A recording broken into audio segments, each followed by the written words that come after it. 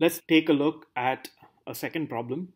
This involves a pressure vessel. So you can look at it in a number of ways: an aircraft body, a tanker that contains natural gas, rocket casings which are spherical in shape. The constraints are, if they're mobile, they need to be light, but at the same time they should be safe. That means they should not fracture or they should not fail by yield. And so the motivation will become, for a situation such as this, where you have a pressure difference delta P between inside and outside of a sphere of thickness T and radius R, what materials can be best suited for the construction? In this kind of situation, when you have a pressure difference of delta P for a wall of thickness T and radius R, the tensile stress, the wall, is given by the equation delta P times R divided by 2 times T. So we will use this as a constraint. So the function is, as pressure vessel, constraints are it should not fail by yielding or by fracture. The diameter is specified as R, and the pressure difference is specified as delta P. The objective is to minimize the mass, and you're free to choose the material as well as the wall thickness. So that T in the design equation is what will be eliminated when we are looking at the objective of minimizing mass. The first constraint of the wall stress indicates that the wall stress should not exceed sigma y, the yield stress. The second constraint on the wall stress is that it should be less than KIC over square root of pi times C, where KIC is a fracture toughness and C is a flaw, a crack that is generated. These are the two constraints that we'll have to work with, and for each of those constraints we will minimize mass by first computing mass M in a similar manner as we did for the earlier problem. Now you have mass as rho times the volume, which is 4 pi r square times T.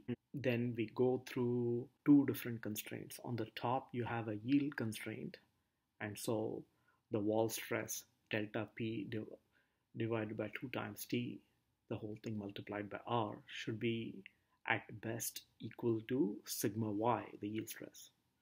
And then if you eliminate T, then you will be able to use that in objective function of minimizing mass.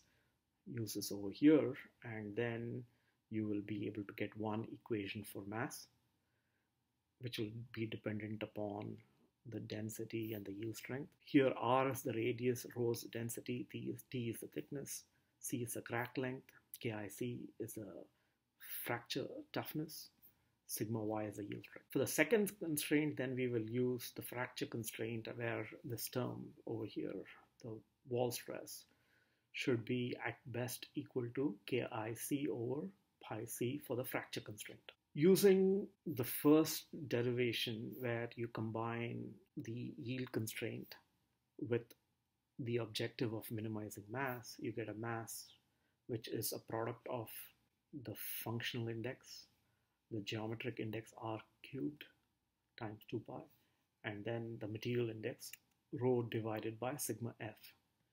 In the second situation, based on the fracture constraint, where you solve for T by combining the fracture constraint with the objective for minimizing mass, you will have M2, which is again a product of the functional index, a geometric index that combines now the radius as well as the crack length, and then a material index of rho over KIC. Fracture toughness and density are both material properties.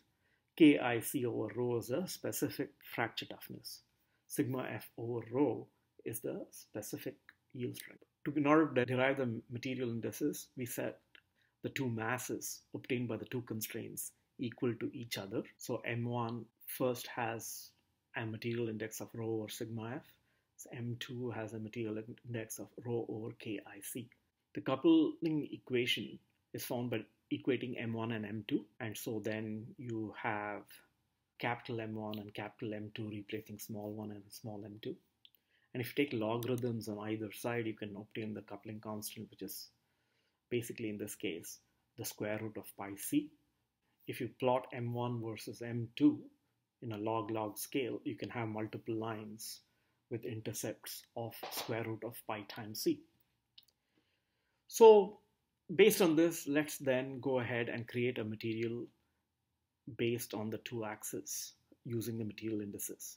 So you have rho over fracture toughness on the y-axis and rho over yield strength on the x-axis. Look at these funky units.